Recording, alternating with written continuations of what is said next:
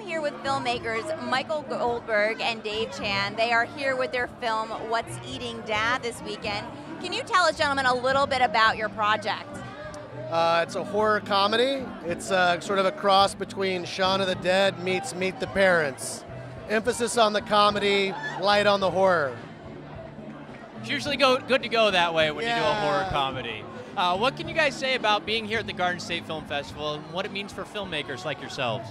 Yeah, this is a great festival. We actually have 3 festivals where 2 of our shorts are playing across the country, and we decided to come here. You know, so we love this festival, and we can't wait to just dive right in. That's awesome. We're excited to have you here. Congratulations on having 3 festivals, and we feel privileged that you picked the Garden State Film Festival to attend this weekend. It's a good time, it's a good party, and they treat their filmmakers well, don't they? So, I mean, it's been amazing. This is like a great production as well, like a band, huge party. First night we got here, we're super excited. Well, thank you very much again for being here. Enjoy the party. Thank you. All right. Thank you so much, guys. It's great to have you here.